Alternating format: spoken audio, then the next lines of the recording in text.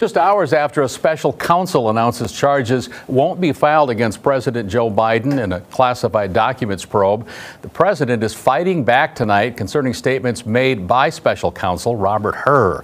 In a 345-page report, Hur takes issue with Biden's memory. The president's mental recall is mentioned repeatedly in that new report.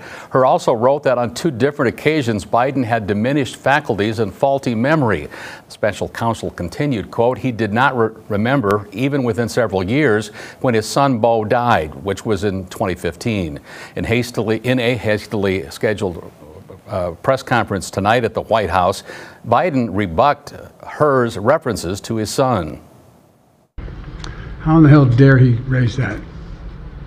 Frankly, when I was asked the question, I thought to myself, it wasn't any of their damn business.